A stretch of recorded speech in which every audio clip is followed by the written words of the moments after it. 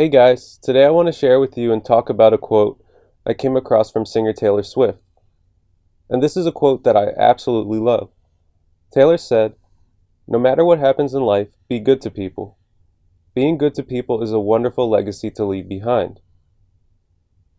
You know, one of the reasons I love this quote is that when I think most of us think about the word legacy, we think about accolades or materialistic accomplishments.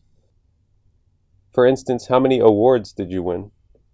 How much money did you make? How famous did you become?